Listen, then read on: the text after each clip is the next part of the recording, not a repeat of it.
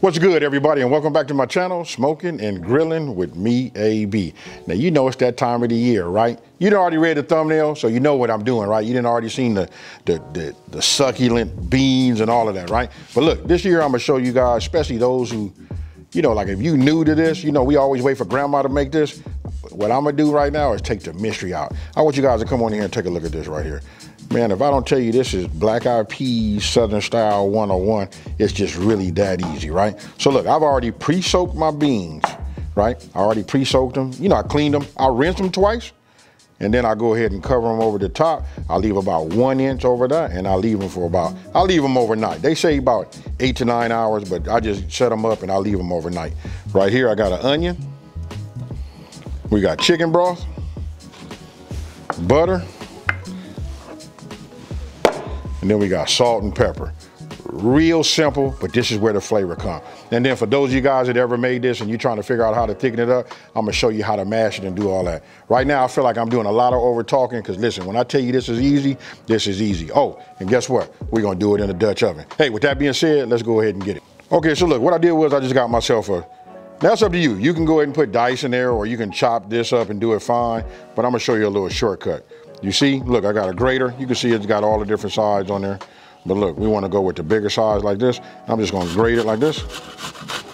This right here is going to give me that fine, what I'm looking for. And the reason I didn't use a paper plate on this one, folks, you know what? Because I want to get all of the onion juice, everything it has to offer, I want to get it. I don't want it to soak in no paper.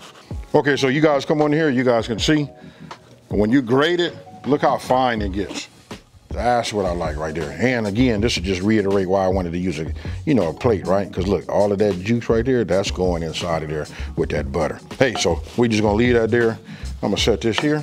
Now, go ahead, let's put some heat under the bottom of this, get this Dutch oven going. Ah, yeah, loving it. So once this heats up, right, it's gonna melt this butter. Boom, butter going in. Real simple. And when I tell you taking the mystery out, because a lot of people ask me to make these type of dishes, and when I tell them like, man, it's super easy. You know what I mean? So that's why this video is going out right now. And then don't forget, it's really the timing.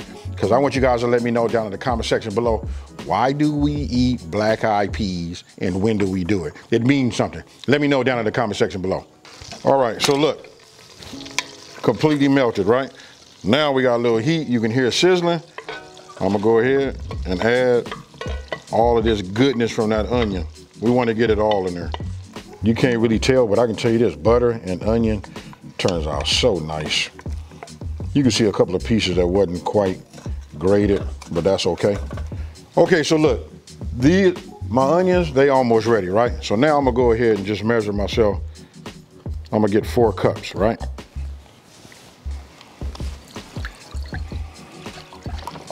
There we go. We got 4 cups. Now, first thing I'm gonna do is, I'm gonna take this. I want you guys to come on in here and take a look at this. So all I'm gonna do is, I'm gonna add this now. Right? This is my 4 cups. Now you guys can imagine the aromatic that's coming off of this, right? Chicken stock, right? Onion, butter. Oh, the goodness coming from this. And then look at the color. That right there should tell you that's a whole lot of flavor. Right? So now we want to go ahead and bring this up to a boil.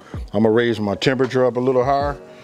We're gonna get this up to a boil. Once we get into a boil, then I'm gonna go ahead and add whatever meat you guys want to add. Now look, I'm using smoked turkey, right? You can use this is a wing. You can use the drumstick. You can go with ham shank, whatever. I think smoked turkey is more universal for everybody. Okay, so there we go. That's what I want to see, right?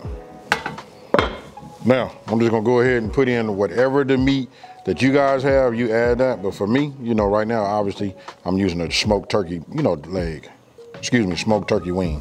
So look, the next thing, after you got that in there, look, it's gonna come back to a boil, right? So now, let me just address this before I add this in here.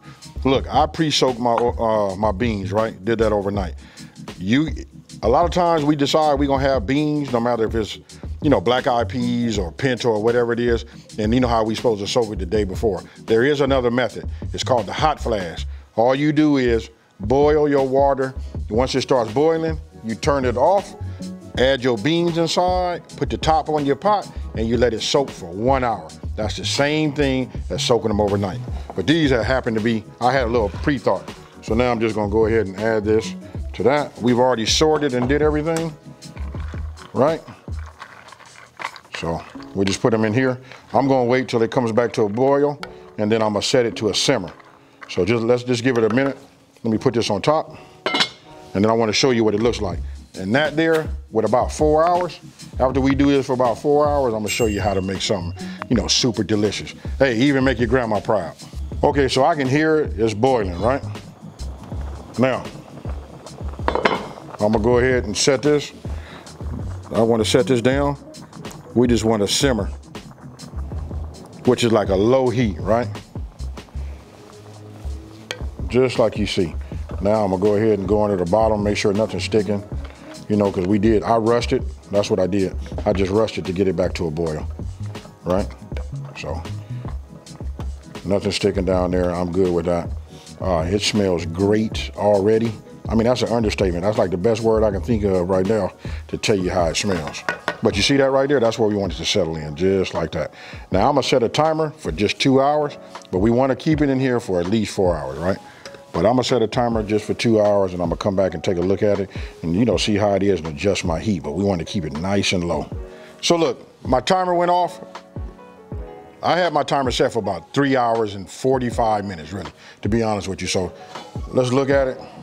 Now I looked at it halfway through it, you know, right at the two hour mark, right? When you look at that, I kind of like broke some of this off. I want you guys to see this.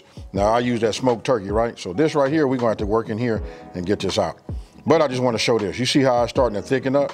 Now there's 2 ways you can do this. I could take about a half a cup of the beans out, right?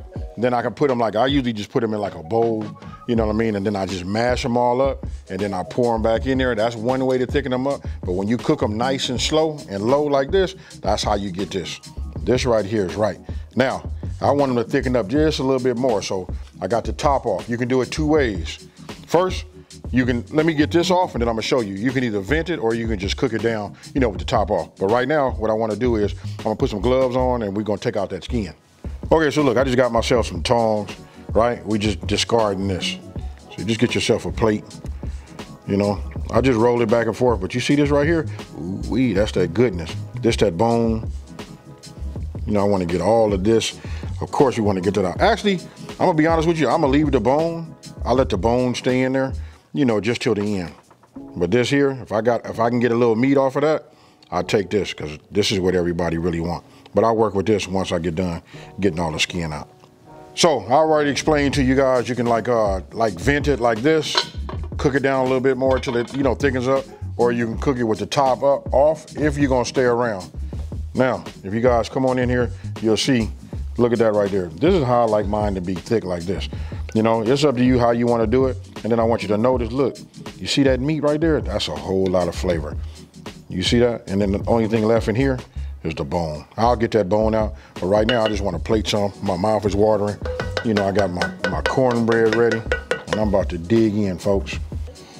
This right here, you can look at this bowl right now, and you can see that it is a huge bowl, right?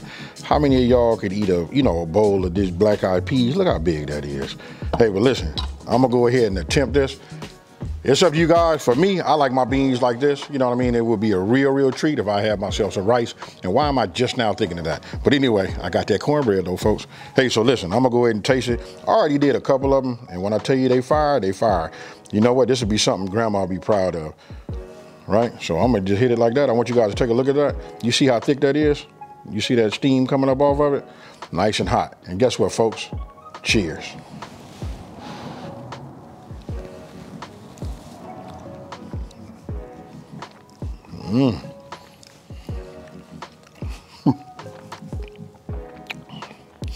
Oh man.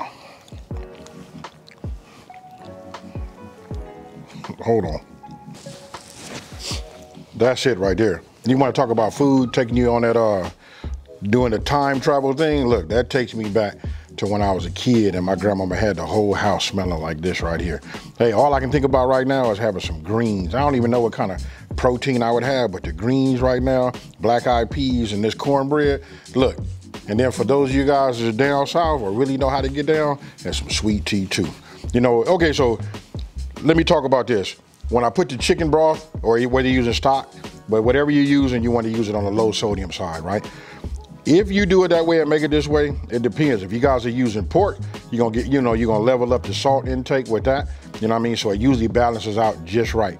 But since I use smoked turkey, I use the low sodium, chicken broth, right? What that does is, it depends on how your palate is trained. For me, it's just right. For some of you guys, listen, I would suggest you make it this way, and then you let each individual bowl, that person decide whether they want to add salt to it. But for me, and like a lot of other people out there, listen, we watching our sodium intake.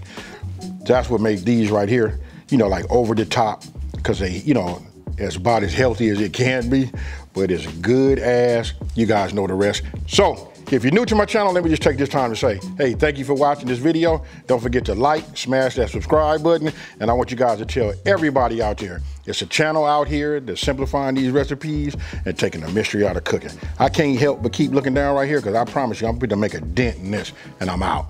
Peace.